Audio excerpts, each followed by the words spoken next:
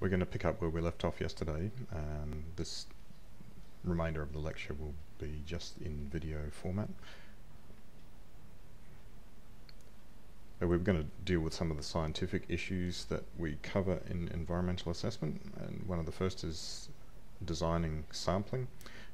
How do we know where, and how do we know how to do it? So that's something we'll learn in the field and partly in the practice exercises, but we need some information beforehand usually, and often that information is pretty minimal, so we need some ideas that will help us, and we'll learn about some of that. Some of that relates to where we might expect to find contamination, or where we'd expect to find environmental gradients across the site. We may have some information, for example, different soil mapping units, and in that case we can do what we call stratified sampling, where we take different categories of samples in different map units at our site. That doesn't always exist.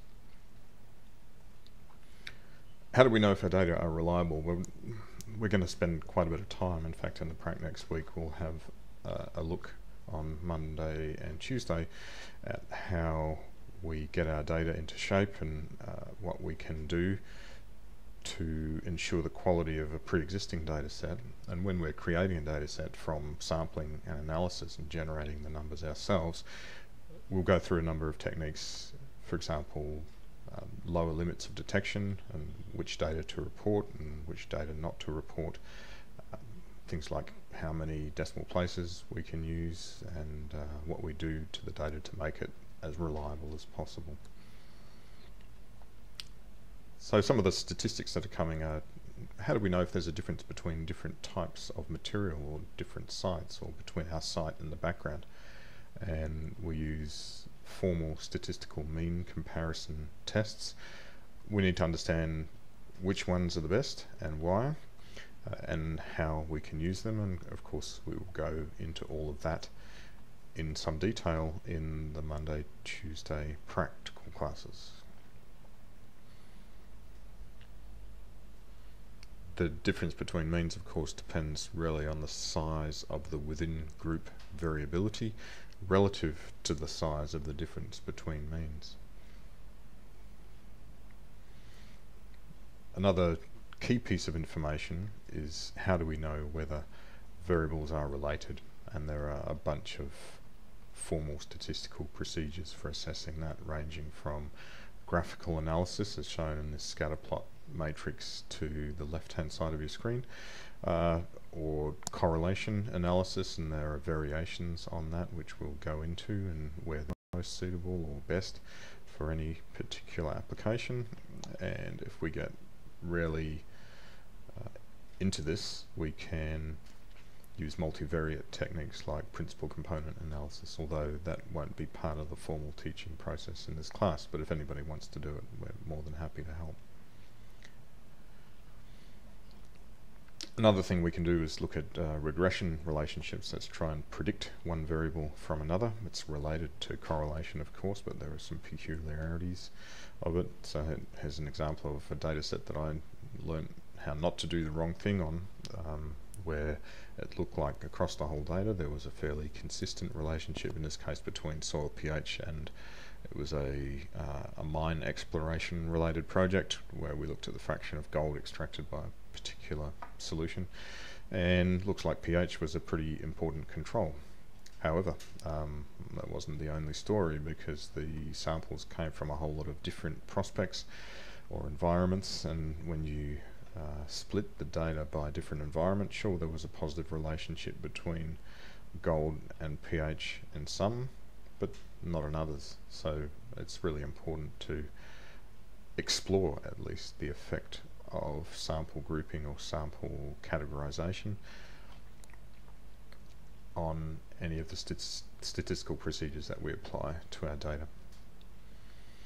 And we will be spending a little bit of time on how best to present scientific data, and we have a whole lot of options at our disposal. The question is, which one is best? Okay, so that's content-wise, we're we're kind of headed with data analysis and sampling.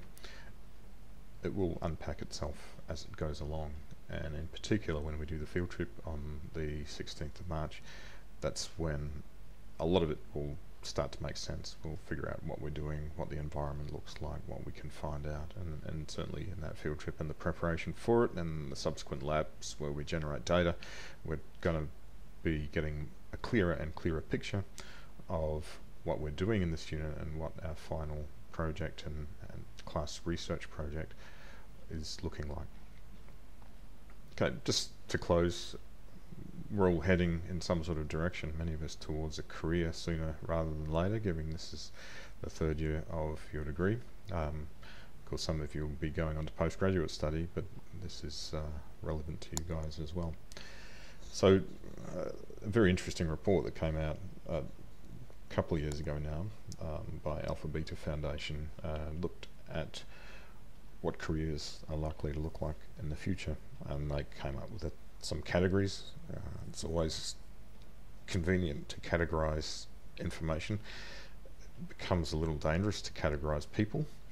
However, you may find yourself informed by this in that it helps you think about where you're headed.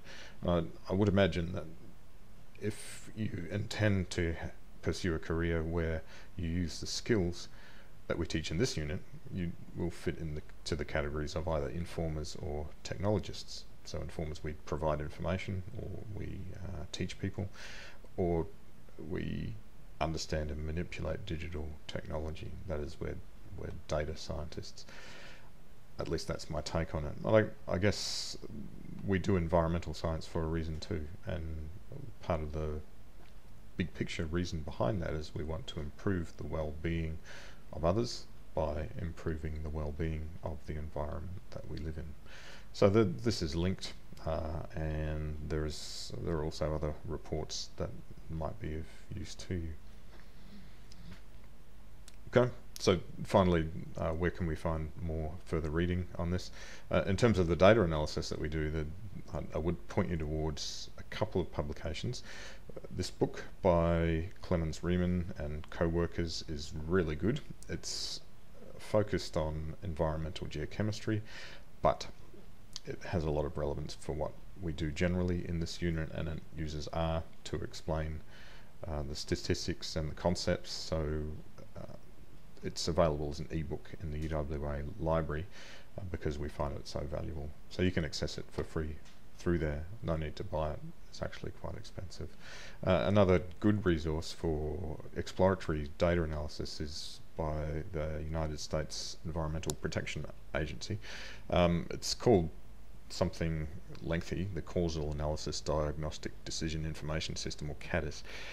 But really it's got some excellent information on how to approach a data set from the beginning and what to do with it to generate interesting information from just raw data.